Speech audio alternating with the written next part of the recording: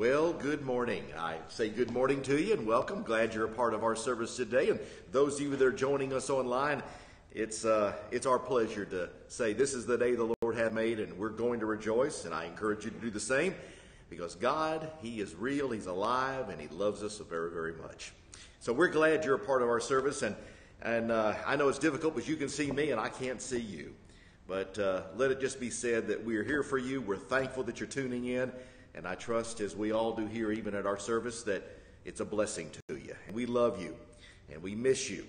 And if there is something we can do, please contact us. Get in touch with us. You know our information's on the screen. We are here for you. Even though I know that there's a distance between us, there is no distance really between us other than just geography. And we're here to be a blessing. So please let us know. And rest assured, you're in our prayers. We are believing with you. And if there's something specifically that we can begin praying with you about, please, as I said, contact me. My information's on the screen. You know my email address, my cell phone number, all those are available, obviously. And just let us know what we can do to be a blessing to you, wherever you happen to be. Well, anyway, let's go ahead and let's get started. Heavenly Father, in the name of Jesus, we thank you, praise you, and we do love you, Father. In the midst of every circumstance and situation of our lives, we have found cause, reason to rejoice and be glad. For you are alive, and you are so forevermore. Father, we thank you for the move of your Spirit within our lives each day, as vital, as real as it is. That, Father, in every circumstance we find ourselves in, we know of a certainty you are there in us and with us.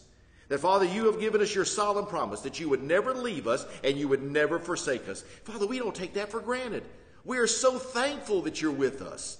You are needful, Father, in our circumstances, in our life, in our families, and the decisions that are before us. Thank you, Father, that we're not flying solo, but, Father, we are flying, as it were, solely with you. Help us. Give us the wisdom that we need, as you have promised in your word, Father. In James chapter 1, you said if anybody needs or lacks wisdom, we should ask you for it. Father, right now we're asking you for wisdom, for what is needful, what is needed to be done, so we may glorify you and fulfill our purpose and continue to be significant in our lives even today.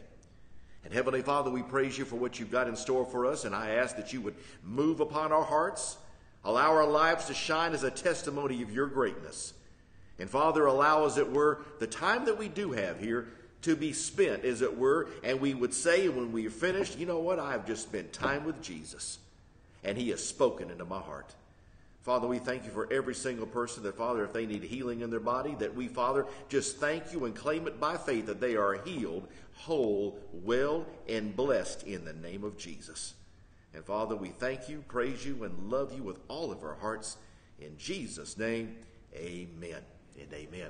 Well, we just want to say again, thank you for coming and being a part of our service. We're going to ask you, if you don't mind, very quickly, we're going to start off, and we're going to be ministering today, as the last several weeks we have, about perseverance. We're going to now take off a hold of that and encourage you about your believing. You know, a lot of people can be persevering. They can be, as it were, focused on what is before them and endeavoring to serve God. But folks, we can't do that in the flesh. We need to have that perseverance to be able to see through every circumstance and see the will of God. But once we see the will of God, we need to incorporate a faith and a trust, a confidence that God brings into our lives to see these things come to pass. In other words, what I'm saying is we don't quit, but we need to make sure that we're not quitting doing the will of God, believing God, expecting the will of God to be done in our lives. In other words, what you're believing for right now, we're expecting that God brings to you that needed resources, the favor with both himself and others to see that happen, to see that manifested in our lives. So I'm asking you right now, what are you believing for? What are you believing for? If you can't immediately tell me what you're believing for, you need to get something you're believing for. It ought to be something that instantly you know what you're believing for. If Jesus were to appear to you sometime today, in the solitude of your home, in your car, wherever you happen to be at that moment, and asked you a simple question, what are you believing me for right now? You ought to be able to instantly say, I've got it right here. Here's what it shouldn't be, well, let me see let me see. You ought to know instantly what it is that you're believing God for. And in every issue of life, we should be believing God, trusting God. And you see people say that all the time. Just trust God, trust God. Yeah, but trusting God is more than just an expression. Trusting God is a decision. It's a choice. It's an action that we make to say, this is what I'm trusting God for. This is what I'm believing God to do. This is what I am trusting in Him to bring to pass in my life. And you ought to know what that is. Because how can you believe for something if you're not having something to believe for? So I'll ask you again, what are you believing for today? And then I'll ask you something else. Who are you believing for today? Because as much as we're believing God for something, we need to make sure we're believing God for someone. Someone to know Christ, someone to be enjoined in a relationship, a fellowship with Jesus that may not have one right now. And every one of us should know somebody that doesn't know Jesus. I know I do, and I'm sure you do as well. Somebody that just needs a deeper walk with the Lord. And you say, well, how do I know that someone needs a deeper walk with God? All you need to do is look at their lifestyle, look at their life, look at their decisions, look at their choices. They exude a correlation between their walk with God, wouldn't you say? Well, how many of you know we all need a deeper walk with the Lord? We ought to be believing God for that ourselves. How many of you want to know God more than you do right now? Have a better fellowship with the Lord than you do right now. I didn't say you don't have fellowship with Him. I didn't say you didn't know Him. I said you just want to know Him better. It's good to say I want to know Him better. I want that for others as well. We can believe for that. Believe for them that that's what they receive. You know, I pray for a lot of you all for wisdom. How many of you want wisdom? How many Holy Ghost insight into the affairs of your life? Being able to know insight from God's perspective, things that you can't possibly know, but He does and He shares them with you because you believe Him for it. This is the power of believing God. So we don't quit. We're persevering. But in our perseverance, we're believing God. So that we can say, I've run my race. I finished my course. Into the glory of God, it has been completed. Anyway, praise God. Isaiah chapter 5, verse 13, a familiar scripture. Isaiah 5:13 simply says this, therefore, my people are gone into captivity because they just don't have a knowledge of the word. Their honorable men are famished, and the multitude are dried up with thirst. In other words, he's saying is that in essence, which you don't have a knowledge about, which you don't have the basis or foundation for believing God can hurt you. It can destroy you. Folks, ignorance is no excuse. Having an ignorance of what it is the will of God in your life is no excuse. We have the Bible that delineates for us the instructions, the power, and the wisdom of God. It's available to you and to me.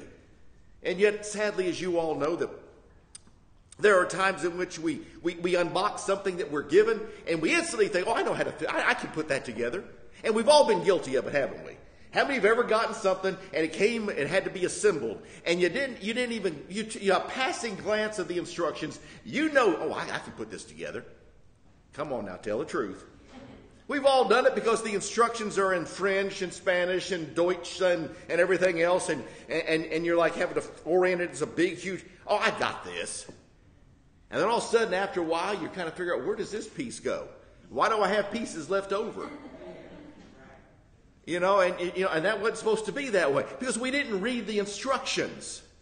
And sometimes in life we get to the point where we've done something often enough, we feel like I don't need the instructions, I've got this. Folks, these are the instructions. And we all need to go back and read it. Even when you say, well, I believed God before. Yes, you have, but you've not believed God for what you're believing God right now, in the time in which you're living right now, with what God's got going on right now. We need to go back and say, let's just rehearse. Let's remind ourselves. David had to in the Bible. David looked back and said, I never fought Goliath, but I did the lion and I led the bear, and God was faithful there. He was able to reflect back, but then he still looked at the challenge before him and took heed unto himself. What did God want him to do? He didn't kill Goliath in the same way that he killed the lion and the bear. God brought that wisdom to him because he looked to him for help and strength. I'm saying right now, there are things going on in your life you have never faced before. And you can't use the weapons that were successful yesterday necessarily that are going to be successful in what you're facing right now. Some of the principles, yes, but not the exact way. And what we need to realize is this: embrace the principles of God and let God bring wisdom of how he wants to implement these things in our lives. So in other words, we all know that God says that we should go ahead and call those things that be not as though they were. Have you heard that before? We are people of faith who speak or call those things that be not as though they were. Abraham in Romans chapter 4 called those things that be not as though they were. His body was dead, and yet he had to call himself father of many nations. From Abram to Abraham, God made him call himself the father of many nations. This is what Abraham means. He made him begin to look at himself differently than he had looked at himself before. We need to do the same thing with the help of God. Embrace the things that God is giving into you today. Embrace those things and call them for what they are. I encourage you, folks, this is not mind over matter, but you need to call and embrace the will of God in your life and start speaking over your life what God says about you. You know, so many times we put ourselves down instead of elevating ourselves in Christ. You know, how many know that God can do anything? And that's great to know, but how many of you know that God doing everything or anything doesn't help you any way at all?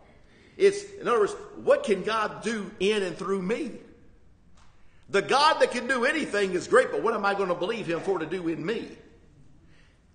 That's why the Bible said, and we embrace it in Philippians chapter 4, we're told and encouraged that I can do all things through Christ who gives me the strength. So why don't we start saying this way? I can do all things through Jesus who gives me the strength and helps me to bring it to pass. Instead of just putting it off saying, well, my God can do anything. How about my God can do his will through me? I allow him to by faith in Jesus' name. I am believing for this. I am confessing it with my mouth. I'm putting myself in solid agreement with God himself. And this is the point of believing. What we believe has to be aligned with who God is. What we say has to be aligned with who God is and his character. And so what we do is we say and we agree with God. That's all our confession is. We're just agreeing with God. We're agreeing with God. So Isaiah 5:13 says that, you're going to be brought into captivity because of what you don't know. So let's fix that. Let's find out something. And that's where the basis of faith is an understanding of what does God say? What does God know? And what does he want to reveal to you today? Here, we're told and reminded here in Luke chapter 5, a story that I'd like to read to you, which is very appropriate today. Luke chapter 5, beginning at verse 17, says, it came to pass on a certain day. So this actually happened, folks. This is not some sort of a story. This is not a parable. This actually is a recounting of an actual event. It came to pass on a certain day as Jesus was teaching. As Jesus was teaching. Everybody say Jesus was teaching. Now notice, it says, as he was teaching, that there were Pharisees and doctors of the law, which are sitting by, which are come out of every town of Galilee and Judea and Jerusalem. These people came and they were listening. But not everyone that listens hears. Not everyone that listens hears. In other words, what I'm saying is, not everyone that listens to the word of God actually does something with it. See, some people say, well, if I can just hear the Bible, hear the word, then I get faith. No, you don't. That faith has to be enjoined in your heart, as it were. Has to be something you incorporate within yourself. And sometimes in life we get distracted. And stuff is going on, but we don't hear it. We don't really understand it. How much of what God is trying to do in your life you don't even notice? Because we get too busy. We get distracted. Our attentions are elsewhere. Folks, life is basically nothing more than a series of distractions. Have you noticed? There's distraction over here, distraction over there, distraction over there. And if you're not careful, you get so focused on the distraction, you forget to see the will of God happening right there in front of you. And yet here is these people listening. And look what happened. It says there that as Jesus was teaching, all these people were sitting around, and it said there, and the power of the Lord was present to heal them. But guess what? None of them got healed. Think about this for a moment. Do you know that right before you is the power of God to do whatever you have need of? Whatever his will is in your life right now, there is available to you his power to bring that to pass. Now see, here's the difference. If you truly believe that, you wouldn't be the same. You can't be the same exposed to the power of God with faith to believe that God wants to do it in you and not be changed. As I said, let's go back and say Jesus appeared to you. Let's say today, Jesus just happened to visit you. Anybody would kind of welcome that? I had somebody years ago tell me, I wouldn't want him to, not until I get my life cleaned up. And I thought, well, why don't you do that now? Why do you have to wait? Why don't you do that right now if that's a concern? And I said, well, let's say Jesus appeared to you right now. Just appeared to you before you and just sat there. And he was like, I'm here for you. What would you like me to do for you? My word, we'd be sitting there thinking, well, wow. And I'm sure, like we've said before, you ought to have it instantaneous. This is what I'm believing for. This is what I'm believing for. Father, I've already told you, Jesus, you already know what I believe. You've already heard it from me. I've already prayed about it. See, it should come as not a surprise to Jesus if he was to ask you that question, what it is that you're believing him for. You ought to have already told him. There shouldn't be some revelation to Jesus. This ought to be like, well, I've already heard your prayer. This is what you've already been telling me about. This is what you're believing for. See, that's what I'm saying. We need to make sure we have a constant communication with God, letting him know where we are and what we're believing him for. So when Jesus appears, it's nothing more than a consummation of, here's what I'm expecting, Father. Here's what I've been believing for. Tell me what I need to do to go pick it up. And yet, this is Jesus here, ready to deliver to them what they have need of, healing. The power of the Lord was present to heal, but none of them got healed, except for one. And you all know the story, of course, as he was ministering and as he was expecting a miracle. What happened? Well, there was these people who basically had a heart for somebody else. You ever notice how love overcomes a great deal of difficulty in the lives of others? How many know that somebody walks in love, walks in the power of God and compassion and wisdom? It just seems like miracles follow them, such as it did in the time and the day of Jesus. And it says here in verse 18 now, in this Luke chapter 5, it says here, verse 18, and behold, a man was brought in a bed, which was taken, as it were, with a palsy, and they sought means to bring him in to where Jesus is, but they couldn't get in the door. Too many people were in there. And when they couldn't find a way to get in the door, because of that multitude, they went up on the roof and let him down through the tiling with his couch or his stretcher, in the midst right before Jesus. Now, let's just be honest with you. If you're hosting a meeting, okay, let's just pretend. Let's say you're a Mary Kay representative. And you're hosting a party with your girlfriends at somebody's house. And let's just say, for the sake of argument, Jesus is there.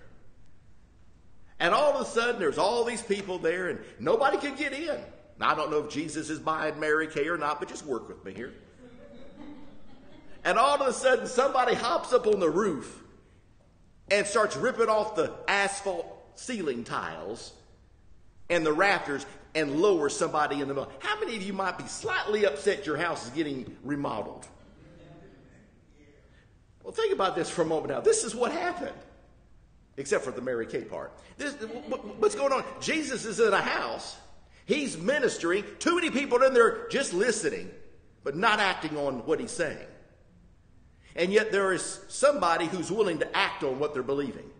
Yet they seemingly can't get in to get where their miracle is. So guess what happens? Wisdom gets to them. Something happens. So they say, you know what? If we can't get in the door, let's go through the roof. We talked about perseverance, not giving up. Folks, sometimes what happens is this. An obstacle appears to us. And sometimes we say, well, I guess it's not meant to be. Que sera, sera. Whatever will be, will be. Guess it's not my time. Maybe I just don't have the advantages of others. Maybe I didn't have the right this or the right that. You know what, folks? If you're believing God, that stuff doesn't matter. You go back to God, Father, I need wisdom. I need you to tell me how I get what I'm believing for. Perseverance. The idea came out, well, let's get him up on the roof. This man had the palsy. He couldn't do it himself. What strikes me is this. It wasn't just the faith of the man with the palsy. It was the faith of the men that were willing to go ahead and say, let's get this guy up on the roof. You know, there's a big difference between somebody asking if you're at the grocery store and you can't reach an item way up top because you may be a little, more diminutive. So you have one of those big, lurch come by. You're like, hey, do you mind reaching? Oh, yeah. That's no big deal. That doesn't take a whole lot out to do. But how about if you have to ask somebody, would you mind, could you carry that out to the car for me, please? Well, that's a little bit more of a commitment, isn't it? That involves a little more effort. Sometimes, folks, we're willing to do a little bit, but not all the way. We're able to give a little bit, but we're not willing to go the entire way that's required. Folks, I'm glad for these men. They're willing to say, hey, we brought you this far. We're going to get you healed. We've heard about this Jesus. He's healing people, but you got to get to him. We're going to get you to him. These people walked in love. They had a faith and an abiding presence, a sense of the power of God, and that they knew that if they could get to Jesus, this guy's getting his healing. I'm going to tell you, I want people like that around me. How about you? How about you watching? Would you like to have people like that around you that encourage you and inspire you and say, you know what, I don't care. Listen, it doesn't matter. I'm going to get you where you need to be. I've got you. I've got you. Well, I got news for you, folks. God's got you. And if it takes that to get you into the will of God, to get you where you need to be, to pick up your miracle, you need to be believing God right now. In Jesus' name, I've got that too. My God is more than able. My God will deliver me. My God will enable me. My God will provide to me whatever I need of to see that the power of God is made available to do his glorious will in me. Now, if you're shouting where you are, good. Because you ought to. You ought to be glad. See, that believing God works. That type of believing God makes a difference, doesn't it? And yet there are others who will sit there and say, well, you know, maybe it wasn't my time. Folks, it is your time. This is the day the Lord hath made. God made it for a reason. He made it so you can rejoice. He made it so you can believe him. He made it so you can live for him. Just remember, every day is a day of adventure and gloriousness with him. Don't ever get up one day and say, well, you know, it's a blue Monday. No, you ought to get up and say, thank God it's a day to glorify Jesus and to have him glorified in me. Yes, I am preaching a little bit today, but it's okay. You know, in life we have the opportunity to realize that what we're receiving is a direct result of what we're planting in us. I would never expect to go into a garden where I planted tomato plants and get oranges. Because you know what, as much as you want an orange, if you plant a tomato plant, you're not getting an orange. Because tomatoes don't bring forth oranges. No matter how much you say, ooh, I want an orange today. Well, then you should have planted an orange tree. But see, we're planting sometimes seeds and expecting a different harvest. So I want to ask you right now, what kind of seeds are you planting with your believing and with your saying? Think for a moment if you don't mind. Look over to Acts chapter 14. Acts chapter 14. Acts chapter 14. You know, faith coming in your life and then believing opens yourself up to the power of God.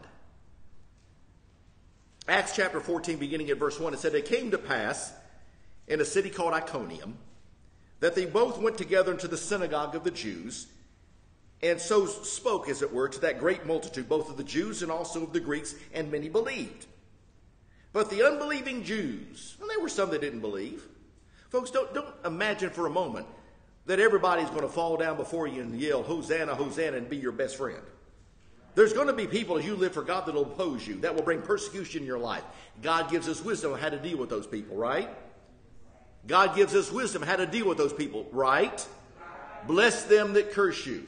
Pray for those people that want to, despitefully use you and all that. I mean, we have wisdom on this area. We ought to do that. We have to believe God for the power and the strength to be able to act that way. But now notice. The unbelieving Jews stirred up the Gentiles and made their minds evilly afflicted against the brethren. And it says, long time then we abode there, speaking boldly in the Lord, which gave them testimony of the word of his grace. And God granted signs and wonders by their hands. In other words, miracles happened. In the midst of persecution, in the midst of difficulty, in the midst of opposition, God still showed up. I'm telling you right now, no matter what's going on in your life right now, God can still show up. You could have turmoil, confusion, everything else around you. You can have people that are decrying, oh no, it's not going to this, it's not going to... And you know what? You could sit in the middle of it and have God glorify you and show himself faithful in your life in the midst of everybody else saying, God can't, God won't. But if you believe he will, he does. See, you and I have to, as a believer, not allow the unbelief of others to make our faith of no effect. Make the decision that you're not going to be somebody who allows others' opinions to affect your belief and trust in God. And then in verse 4 it says, and the multitude of the city was divided, part held with the Jews and part held with the apostles. And then, of course, you know what happened. There was an assault made, both of the Gentiles and the Jews, of the rulers, to use them despitefully and try to stone them. But that they were made aware of it. You know why? Because God gave them wisdom. I love the fact that God gives us wisdom. As we're believing him, he gives us information we have need of to continue to believe him. It says there, but they were made aware of it, and they fled to Lystra and Derbe, cities there of Lycaonia, and to the region that lies around. And there they preached the gospel. Folks, you and I need to make the decision that our belief and our trust is not affected by what's happening around us. My faith in God is not deterred by anything around me. And I know this is difficult because right now for some of us, this is a disjointed circumstance. We're dealing with a virus that has affected a pandemic of the world. And so we've got situations where churches are not freely able to meet with such freedom that we've had before. There's outbreaks in cities and things, and I get that. We have people watching us by electronic means online, not here in person. I get this. But in spite of all of that, we can still believe God. See, what I'm saying is we're the church. We're the church not because we meet in a building. We're the church because Jesus lives in us. And so whether you happen to be the church right now in your home or your house, I get it. I want to be able to worship and celebrate Jesus together. As the Bible teaches, we should be able to come together, not forsaking the assembling together of ourselves, as some have done. But I'll tell you right now, where we are, you are still a Christian. You are still a believer. You are still someone who is full of the Holy Ghost. You're still a part of this church. We're a part of the church of the Lord Jesus Christ. And we ought to celebrate and not let anything deter us from believing God. And they still preach the gospel and miracles still happened. And I'm telling you right now, you could still believe God. You could still see God faithful. In fact, I'll tell you, if you're like me, maybe you've seen God develop you more deeply and you've seen more examples of the faithfulness of God in your life in areas you never saw before because you didn't have to believe for him in those areas before. You've seen God show up mightily. You've seen him display his power, his mercy, his gloriousness to you. You've been able to see the hand of God move in an area you thought, my word, I've never seen that before. God's always been that way. He just now is showing you a part that he hasn't revealed to you before this time. I'm going to tell you something. God is the same yesterday, today, and forevermore. Don't allow your believing to get suppressed, diminished, diluted by anything that's going on around you. As he is the same, guess what? You're the same powerful Christian that you were a year ago, maybe even more so. Because we're growing leaps and bounds day by day from glory to glory. At least we should be. Isn't that right? And then in verse 7 here of Acts chapter 14. It says, and as there they were preaching, as it were. And then verse 8 says, and there was a certain man at Lystra who was impotent in his feet. In other words, he had no strength at all. He was unable to walk. He was a cripple from his mother's womb. This man had never walked in his life before. I can't imagine. Can you imagine just oh gosh. I mean, we take so much for granted. I mean, the ability to walk is such a great thing, to be able to move from here to there. But this man had never known the joy, the freedom of being able to convey himself under his own power. If he went somewhere, he had to depend upon somebody else. And it says this impotent man who had never walked, this same man heard Paul preaching and speaking, who then steadfastly beholding him and perceiving that he had faith to be healed. Paul looked at him and something just came over him. Just in his spirit. He perceived in his spirit, that man has faith to be healed. Now I'm going to ask you a question. That's amazing. Here's a man that has never walked, yet he was able to garner supernaturally faith to believe that he could walk, something he had never done before. Simply hearing the message that Paul preached. I don't know. That just seems astounding to me. How do you get from going to the meeting and going like, well, this is just my lot in life, to hearing the message of the power of God preached, and thereby being able to have that faith that says, I can be healed. Yes, I see this.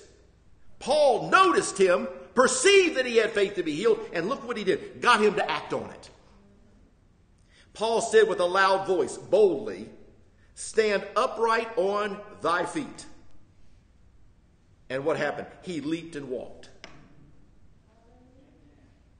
Now here's what gets me about this though. This man had faith to be healed, but thank God for Paul's obedience to the Holy Ghost, because this man hadn't been taught how to act on his faith. This man had all that faith in him. I mean, he garnered. The Bible said in Romans 10:17 that faith comes by hearing, and hearing by the word of God. You hear the word preached, faith is able to come and germinate within your life. Well, it must have germinated real quickly.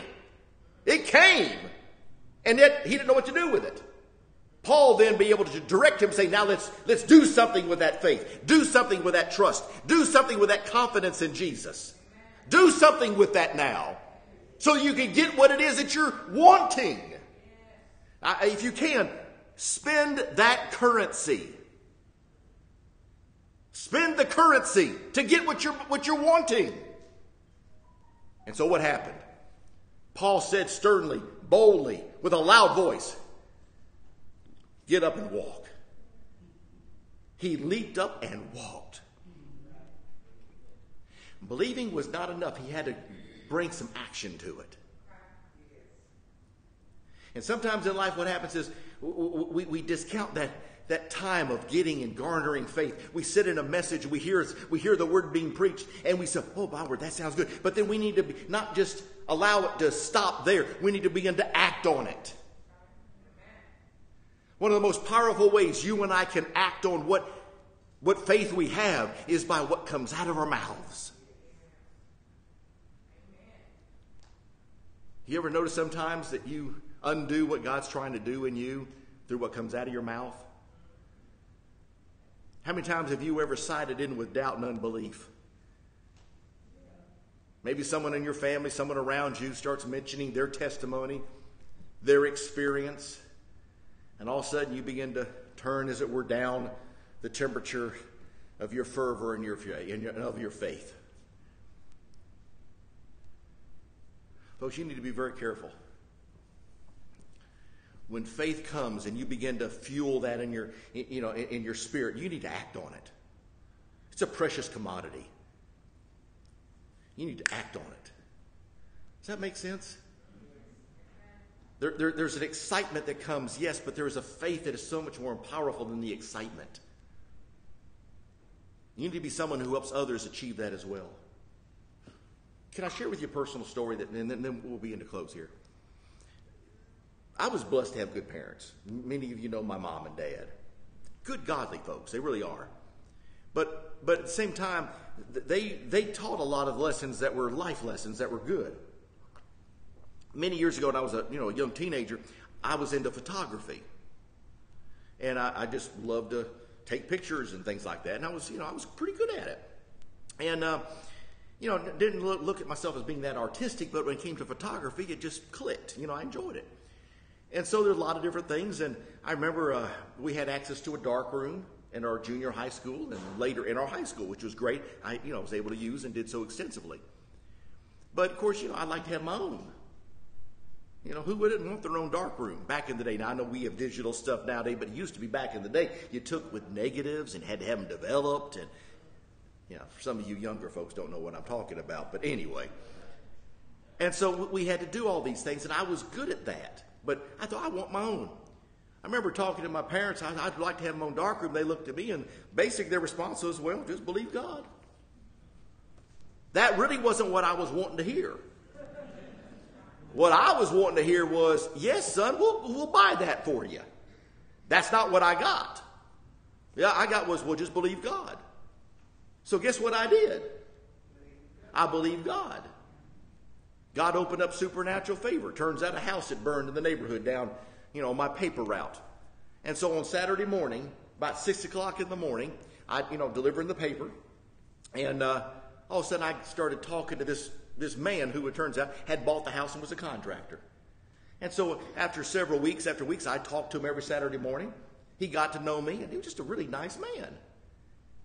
And of course, he got talking about what kind of interest I had in photography and all. And he asked me, well, what are you going to do? I said, well, I'd like to have a dark room, but I don't know where to begin. I need to, He said, well, okay, would you have a basement? Yeah, we have a basement. He was like, well, you need 2x4s and lumber and all that. He goes, I've got that. I said, well, yeah, but I don't. Well, I've got that. Meaning, I've got it. I'll give it to you. He gave me all the stuff I needed for a dark room. But it all started because I developed a relationship with this guy. It all came up because I was ministering Christ to him. Young teenager, talking about Jesus. Something else that my parents taught me was I wanted a camera. And again, I got the answer, believe God. I wanted them to buy it for me. They said, believe God. I had to believe God. I knew exactly, okay, fine, I knew what I wanted. I went out and found out what I wanted. Knew how much money it was going to cost me. A little over $200. I had a paper route. So I got, started working and got the money. And I had most of it was in coins. I had about $175 in coins. You know how heavy that is? My dad traveled quite a bit. And I remember it was about, 8 o'clock at night. And I knew to the penny what I had to have in order to buy the camera and the lens that I wanted. To the penny. With tax. In New Jersey, which has high taxes. So I sat there and said, okay.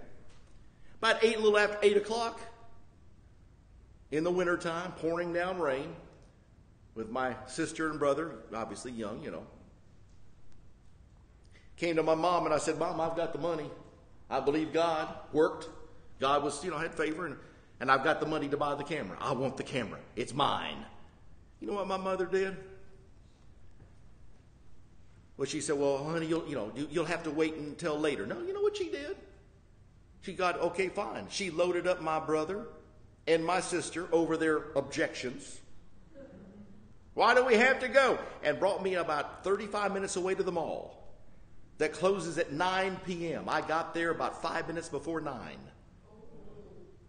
Walked into Ritz Camera, put down my thing there. My huge bank bag full of over $175 in coins.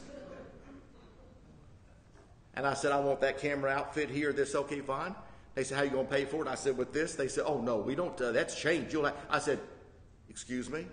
This is United States currency. You're obligated to receive currency. I'm giving you tender in kind. And I'm about 15.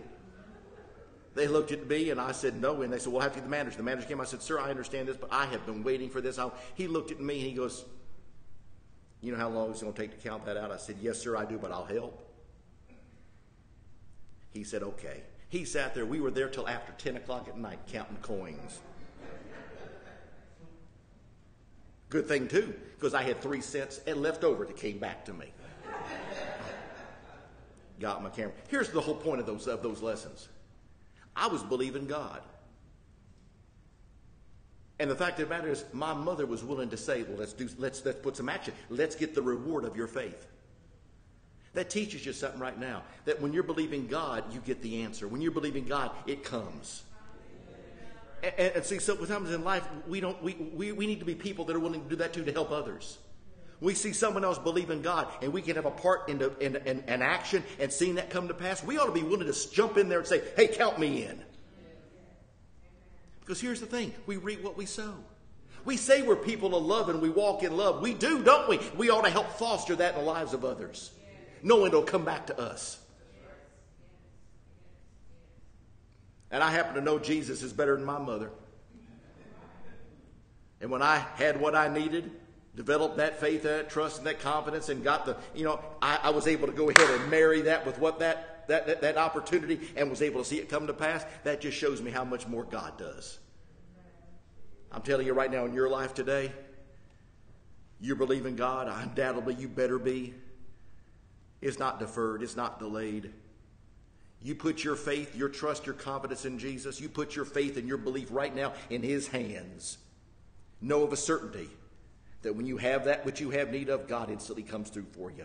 because he cares about you. He loves you. He loves you affectionately because you're his kids. He doesn't take that lightly. I said he doesn't take that lightly. Paul preached. The man, is it where he was perceived that the man had faith? Paul got him to act on it, and he got his miracle. I have to close here, but I'm just telling you right now in life, we're going to spend a couple of weeks on this area. But I'm telling you right now, you and I, all of us as believers, can act on what we have in our hearts and expect God to come through for us too. Never diminish the import. Never diminish the impact. What you're believing, the faith that you have, the trust, the confidence you have right now in Christ himself of what it can produce in your life. But you need to act on it. You need to be willing to act on it. You need to be willing to take hold of it. You need to be able to expect it. And I'm telling you right now, expect Jesus to come through for you with what you're going through. Don't bring him just your need. Bring him the seed of his word and let God bless that and grow it and develop it in you so it comes exactly what you have need of to get your miracle, to get what you're believing him for. When I say greater is he that's in us than he that's in the world, that's exactly what he means. When he says I can do all things through Christ, that's exactly what he wants you to be doing. And you can, and you are in Jesus' name. Aren't you glad? I said, aren't you glad? So don't ever get discouraged that you can't, because you can and you should be, and you are. Keep ministering, keep blessing others, keep sharing the gospel with other folks. When you say, I can't take any more, that's a lie. That's not true. You can, because greater is he that's in you than he that's in this world. Fill your heart with faith. Fill your heart with what God says. Stop allowing the opinions of others to become infecting you. As bad as COVID is, I'll tell you something right now. What's worse is doubt and unbelief. Doubt and unbelief can't just kill, as it were, your body. It can kill your hopes, your dreams, your aspirations. It can kill that which God is trying to develop within you. So don't let it happen. Don't let the devil win. Let him know he's defeated and you're the winner in Christ. Amen. Hallelujah. Well, let's pray. Heavenly Father, in the name of Jesus, we thank you, we praise you, we love you, we honor you, Father. All of us have hopes, dreams. All of us have things that we want to come to pass in our lives. But Father, just having that hope and a dream isn't enough. We need to put it within your hands. Put it before you. Weigh it, as it were. Is this your will? But Father, if it is, and we know that it is, then let's find out what you say about it. Help us, Father, to develop a trust, a belief, a faith that's solely based upon what you say in your word, the Bible. Help us, Father, to be willing to accept your opinion over the opinions of others. Help us, Father, to act on what we know in our heart is true. Help us, Father, to be that blessing to others, to inspire them to reach for the heights that you have right there for them as well. We're not selfish, Father. It's not all about us. It's about what you want for us and others. Enable us, we pray, in the name of Jesus, to be somebody who's busy doing the Father's will. We praise you, Father, right now, that if there be anybody that doesn't know Christ, unsure of what happens when they die, not clear on whether their life is going the right direction, Father, you love all of us. But you got a plan for those that, Father, are unsure, unclear, just don't have direction. Father, you said in your word that whoever would call upon the name of the Lord Jesus Christ, you would save.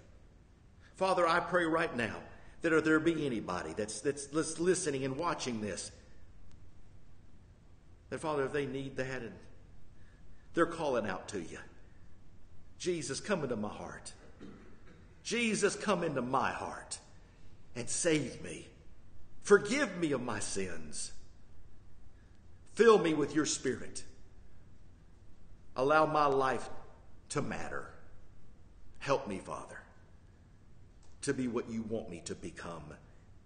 In Jesus' name, And Father, I pray right now that if anyone did pray that prayer, I pray, Father, they'll reach out to me, Father, to this ministry, so we can be a blessing to them and help encourage them on what comes next. Help us, Father, to be a blessing to all people. Help us, Father, to inspire others to live by faith. We praise you and we honor you, Father, in Jesus' wonderful name. Amen and amen.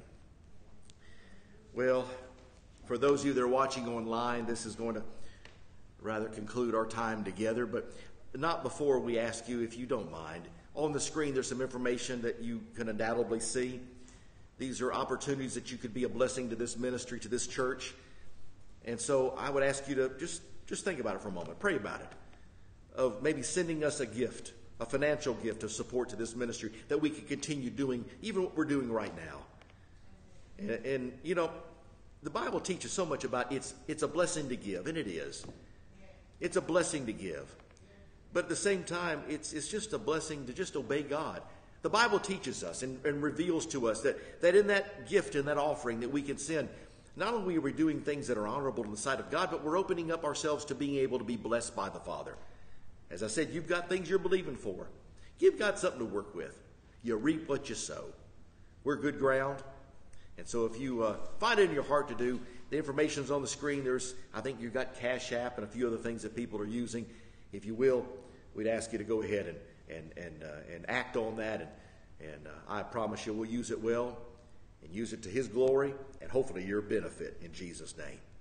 Well, we're going to be back here Wednesday night, and I hope you will too. We're live Wednesday nights at 7 o'clock Central Time, and if you'd like to be a part of our time together, we'd love to have you. Or whenever you're able to view. You can also see us on our YouTube channel. That's Germantown Christian Center on YouTube, and of course on Facebook at Germantown Christian Center. But until that time, I guess we get to see each other again. I love you. We all love you. We want the best for you. Never forget, Jesus is your Lord. To that end, God bless you. We'll see you real soon. Bye-bye now.